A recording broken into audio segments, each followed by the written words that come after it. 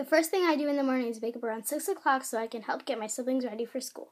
So once I'm up, I go eat breakfast until my siblings are up. Usually there is some sort of issue in the morning. Saige!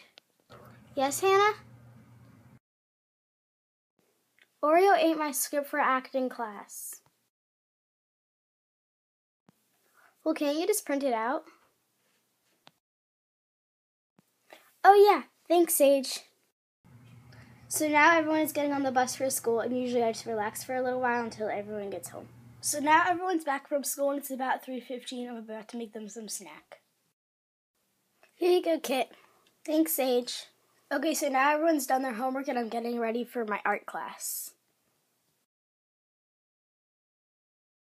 Okay, so now it's about 6:15. I'm home from art class, so now I'm going to make dinner.